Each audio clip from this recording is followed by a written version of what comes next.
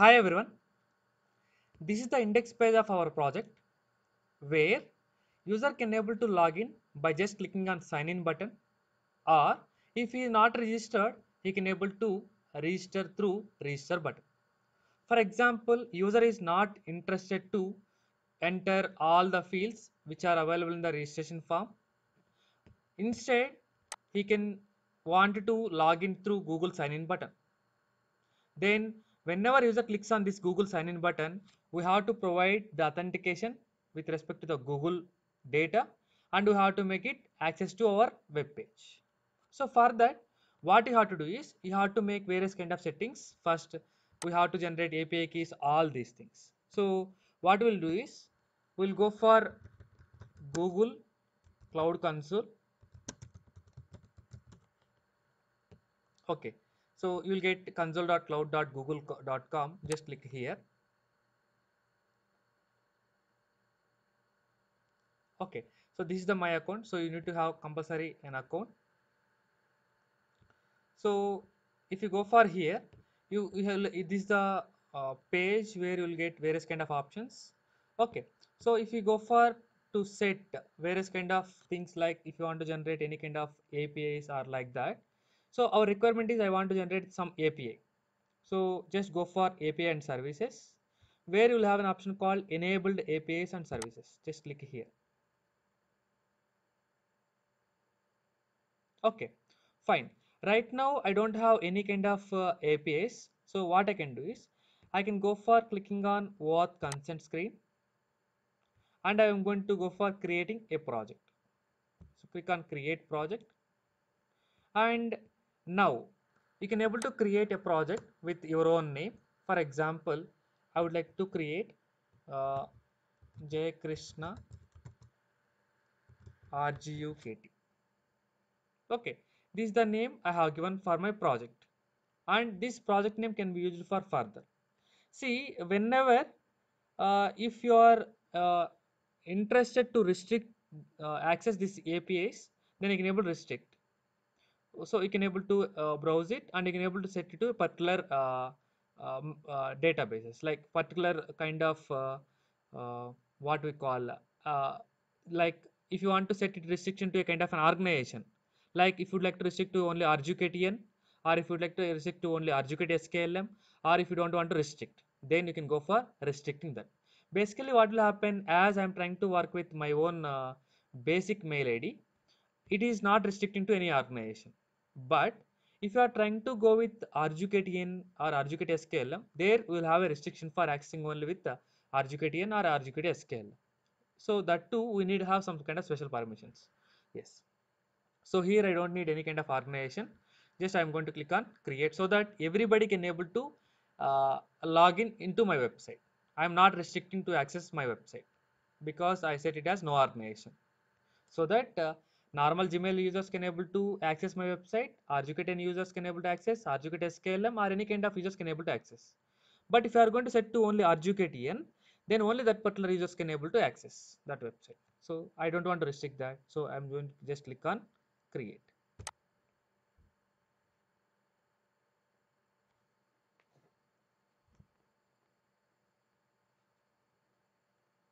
Yes, it is creating the project. Once a project is created, you can just select, see, observe, created a project. Yes. So here you'll have options like user type. So basically we'll go for external. External. I don't want to explain in depth.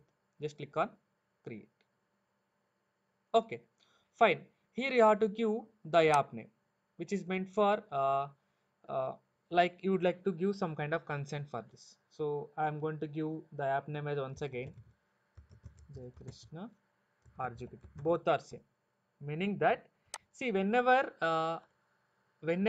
user is trying to log in by clicking here, it is going to ask for some kind of consent, some kind of consent, like that consent will be let me take some kind of swayam.government.org or .in. You can understood that if I am going to click on sign in or register, sign or register. If I am trying to click on Google, it will ask for some kind of consent, right? Choose an account to continue. So this is what we call it as consent. To whom you are going to continue. That if you would like to specifically show to the users, then I will give that name. So I am giving it as make digitize JK. So this is the consent name I am going to provide.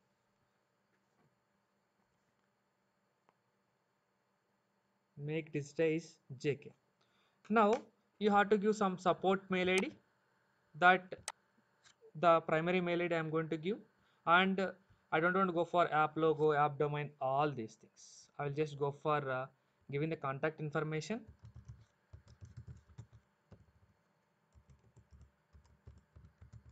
Okay, and then I'm going to click on save and continue. Okay, fine. Here I don't need to set any kind of thing. I'll just click on save and continue. Okay, I'll just click on no need to test the users. I'll just click on save and continue. See, observe the app name is make digitize JK and support mail is so and so. And I don't have any kind of APIs, all these things. I don't want to test any users.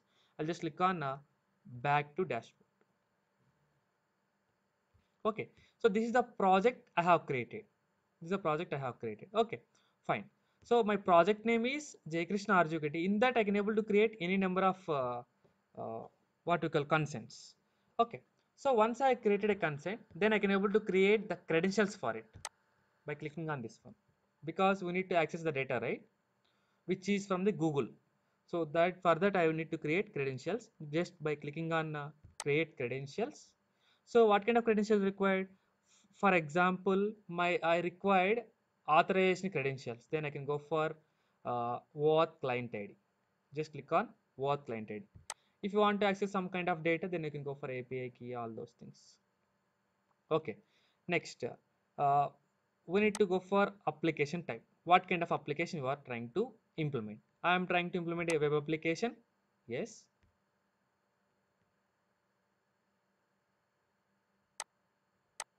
Yes. So this name is meant for, basically what will happen is whenever you are trying to create a credentials, under these credentials you can able to use it for multiple times. I mean, if you would like to create multiple different type of credentials, see, under one particular project, you can able to create almost 10 credentials, 10 type of credentials. So for each and every type of credentials, if you'd like to give your own name for the remembrance purpose, then you have to give that corresponding name. So for example, I am giving first time credentials. If you are trying to access for second time, then you can go for second time credentials, so that it is remember for us, not for the purpose of any use, specific use. Okay, then I'll go for click on create. Okay, so before going to click on create, I need to go for authorized JavaScript origins. Okay, I don't want to create this. I want to uh, authorize redirect URIs. So okay, fine. Here authorized JavaScript origins, meaning that we have to specifically mention what kind of domain request I need to accept. See, for example, if you would like to restrict to only the requests which are coming from RGKTN, then only I need to give my data. I need to give the data to the corresponding website. For example, if I am giving the URI as RGUKTN, this particular ID, this particular credentials, whatever we are going to create, these credentials are responding for only the corresponding RGKTN user IDs, RGKTN domains.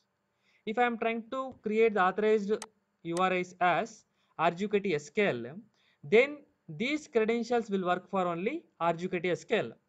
RGKT SQL. So now these credentials want to work for what kind of uh, what kind of thing we need to work it for local host. So what I can do is I can go for http colon forward slash s. I want to work for local host. So I made it as http colon double slash localhost. This is the one.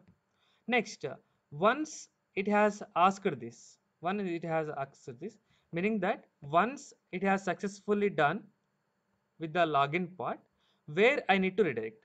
I need to redirect to that I am going to define here. Okay, that redirection is you can observe here. That redirection is I need to redirect it to C drive, XAMPP, htdocs, rgkt, jayaoth. In that I need to go for g-callback.php.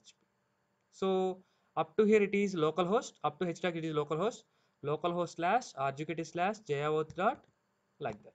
So we need to write the complete thing, http colon double slash localhost slash I need to provide rgkt slash g hyphen. Okay, in the rgkt you are having once again jaya underscore oath, jaya underscore outh,